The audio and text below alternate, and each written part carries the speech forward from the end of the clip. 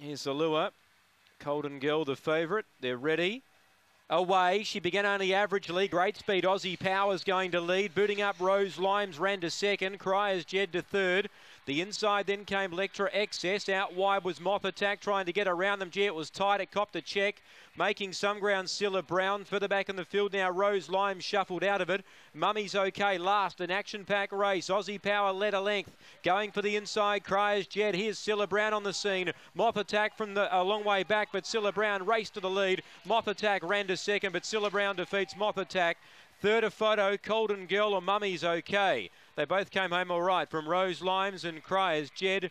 Further back, Lectra Excess, and last, Aussie Power, the early leader. Scylla Brown gets the money. Number 8, David Williams on the scene at the right time. She was looming around them. They were bunching up front. She was able to get around the outside and take the lead and kick away. Moth Attack, another good run. It'll get second. It'll be 8 from 7 here. And a photo for third. Photo for third after race 6.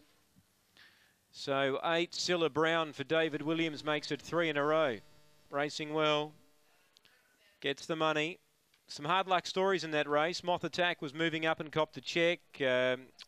Cryer's Jed was going for a rails run and got chopped out. There'll be some hard luck stories. Number 8, the winner, Scylla Brown. No minors just yet. 7 will get second, Moth Attack. That's confirmed now. 7 second, Moth Attack, Neville Linehan. 2 third, Golden Girl. The favourite, another one that didn't have any luck either after missing the start. 8, 7, 2 are the placings. 4 gets fourth, Mummy's okay.